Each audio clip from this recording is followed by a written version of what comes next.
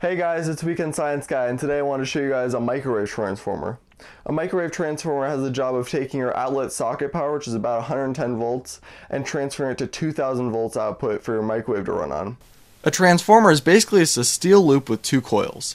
Your first coil is your primary coil. It is your input, and is wound around one side of the steel loop. On the other side of the steel loop, you have a secondary coil. This picks up that electrical current and is your output coil. The voltage is dependent on the ratio of the number of turns between these two coils. Now I will be demonstrating my higher voltage transformer. I will be doing this by arcing the output winding. Since air has quite a bit of resistance, I can use the ionization of air to form a circuit.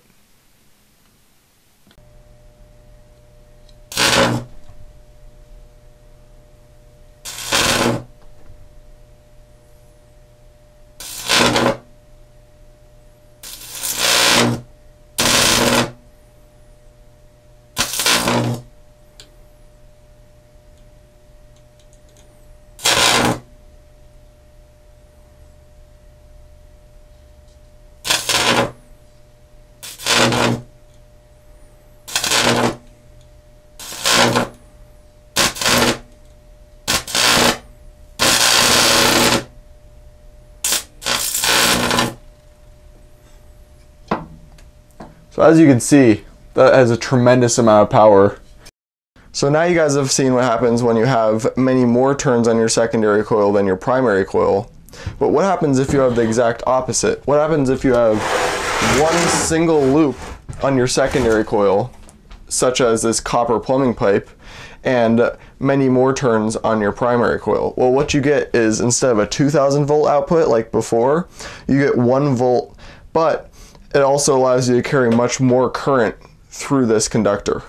I made it out of copper pipe so that it could also be used as a cooling system through the block.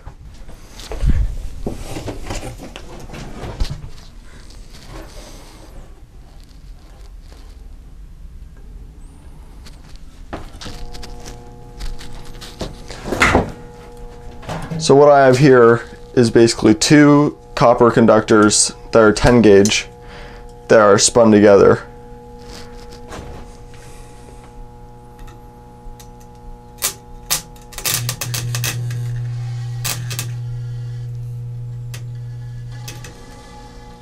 So as you can see, they just don't even stand a chance for this high amperage.